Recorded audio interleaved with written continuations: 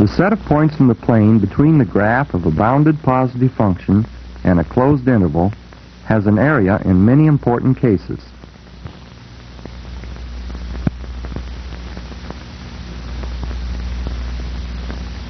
In particular, when the function is continuous,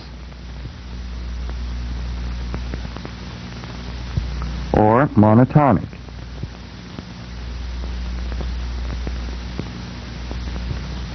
A simple way to approximate this area is to draw in a rectangle by eye and compute its area.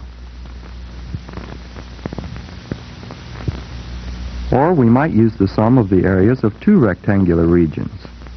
Or perhaps we can do better by using 3, or 4, or more rectangles.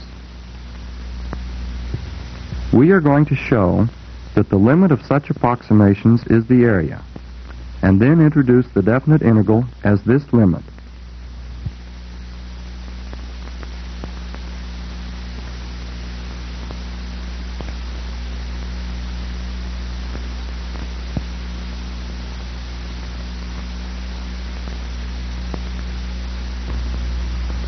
To illustrate the procedure, let's use a bounded, positive, continuous function f on a closed interval. To approximate the area under the curve, we proceed as follows. We introduce a partition called sigma, in which x0 is the point A, and the last point is B. The lengths of the subintervals in this partition are written delta x1, delta x2, and so on.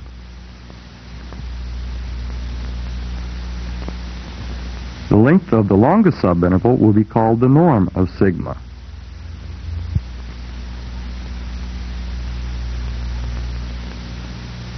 Now on each subinterval we pick a point and call it a star point. Let's take the subinterval as the base and the function value at the star point as the height to form a rectangle.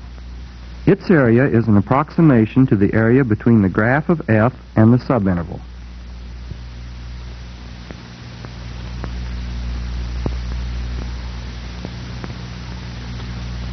Such a rectangle is formed on each subinterval.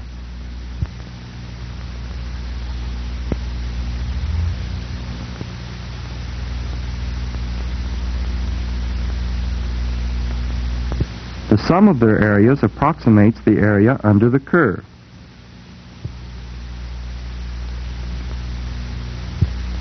Since this sum depends on the function f, on the partition sigma, and on the star points chosen, we use this notation for the approximating sum. If our discussion centers around a fixed function, we omit the f. For any fixed partition, there are many choices for the star points.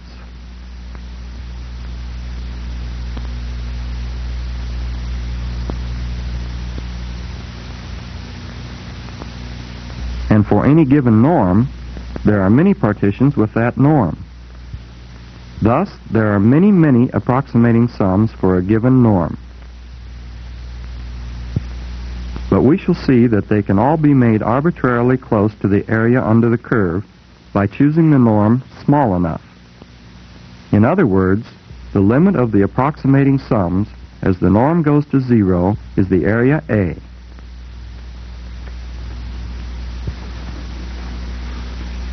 Let us return to a typical subinterval form.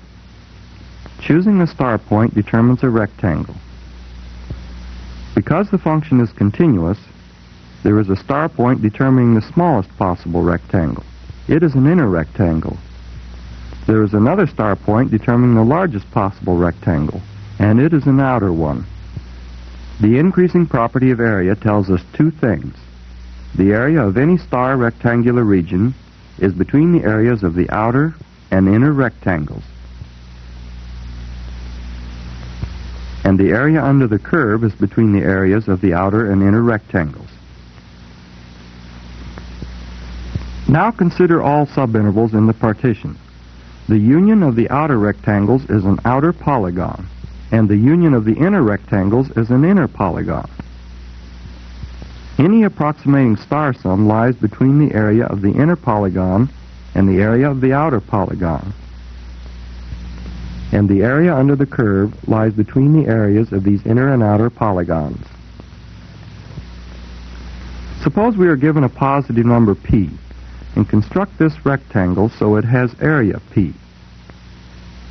Since f is continuous on a closed interval, if we make the norm of the partition sufficiently small, say less than r, then the difference in the heights of the outer rectangle and the inner rectangle on any subinterval is less than the height of our rectangle of area p. Thus, the difference between the outer and inner areas is less than p units. If the region under the graph is expanded, so its area is increased by p units, and contracted, so its area is decreased by p units, we have a kind of neighborhood of the function. The upper boundaries of the outer and inner polygons will lie in this neighborhood of f, so we can be sure that the outer and inner areas are within p units of a. Any approximating star sum is between the outer and inner areas.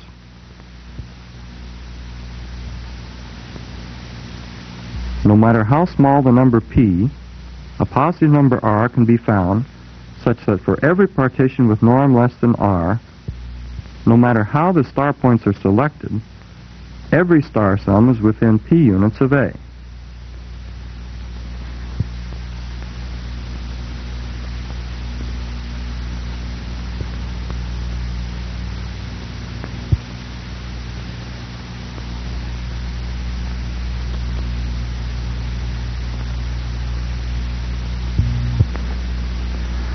Now let us represent the area A as a point on a number scale, and look at the algebraic argument that A is the limit of approximating sums.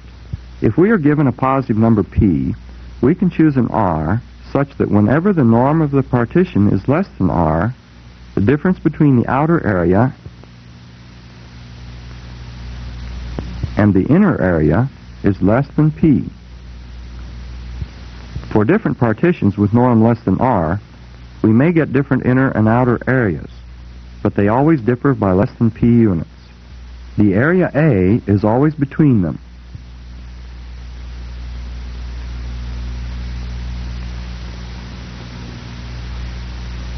So we can be sure that both the inner and outer areas are within p units of A for any partition of norm less than r. Any star sum is between the inner area and the outer area, so a star sum is within p units of A. No matter which star points are chosen,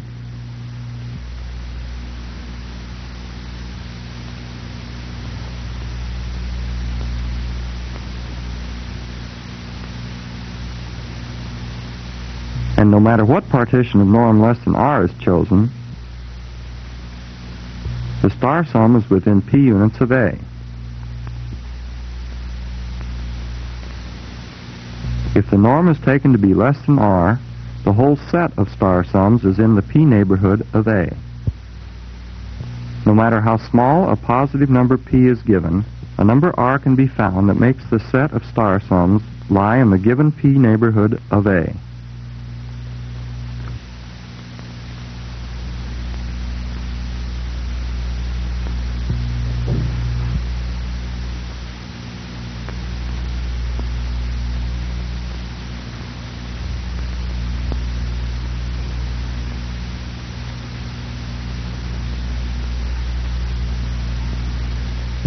We say that the limit of the star sums as the norm goes to 0 is equal to A, and this limit is called the definite integral from A to B of f.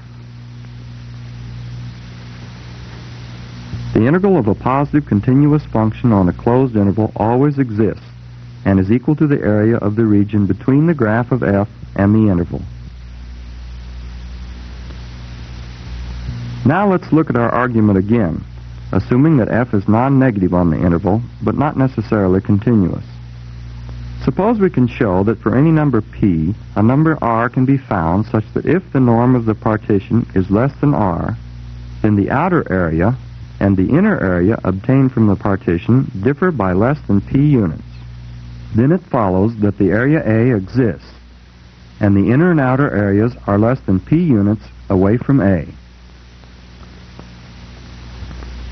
Since any star sum is between the inner and outer areas, the set of all star sums is contained in the p neighborhood of A.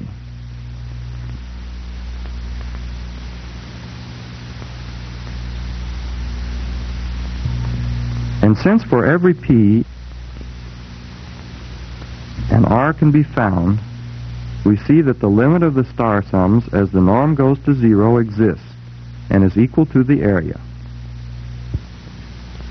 This argument can be used to show that positive monotonic functions are integrable.